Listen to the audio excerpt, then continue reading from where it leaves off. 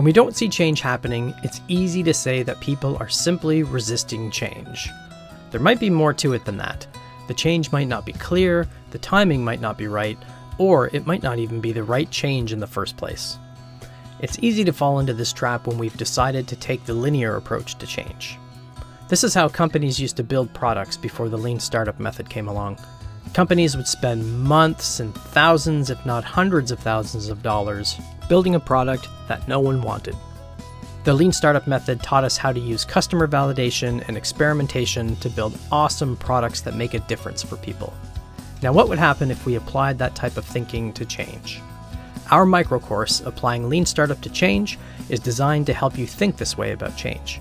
It'll answer questions such as, how do we know this is the right change? How do we know it's the right time? And how can we co-create the change with the people affected by the change? You can find out more about this micro course and many others at modernchangemanagement.com.